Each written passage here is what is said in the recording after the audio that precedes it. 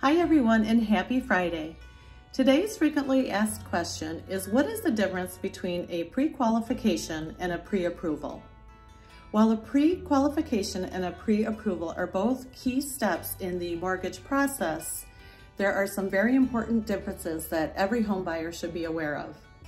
A pre-qualification is generally a quick step where a lender will take your verbal information and let you know generally what you can afford.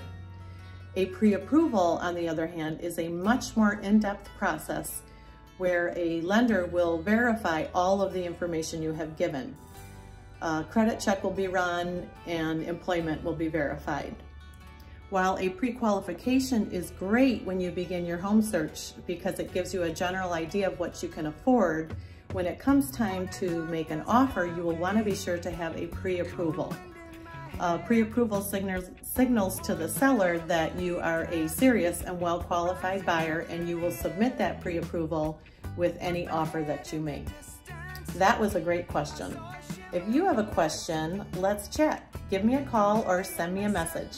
Have a great weekend, everyone. Cheers.